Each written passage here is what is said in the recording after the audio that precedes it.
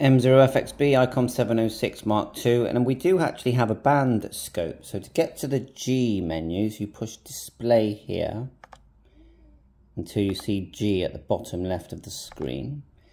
Then press this menu button here until it says G. You want G1.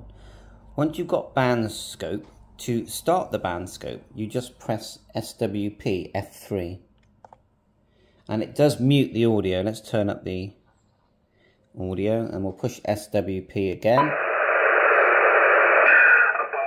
So you've now got a visual idea of what the frequencies are like, or the bands. Now the F1 button changes the amount of lines you're seeing here. So let's press it once. 5K, look. It does it a quick sweep if you just press and change that. Press again. 10K. 20K. Right, now if we hit the F2, apparently it brings it back to the middle. Not really seeing a visual change. So let's press let's change the frequency. Press F2. Oh, I see what it does. When you press F2, so if we change the frequency to there, and we hit F2, it automatically puts the frequency of the radio back into the middle of the sweep. If you hold down the sweep button, F3, hold it down, it will start to continually sweep, but you don't hear anything.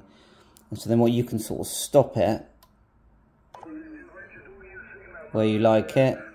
Let's push F1 again, sweep.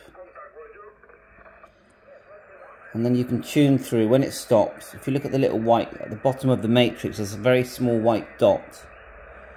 So you can look for the peaks. If we go back to a bigger sweep, 10. Push briefly for the sweep. And then we'll stop it. Stopped it there, and then see the white, the small dot at the bottom. We'll move it to the peak. There's a peak here.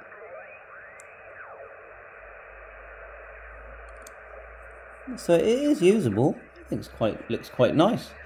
So that's it. Thanks for watching my channel. Catch you on air. All the best. Bye for now.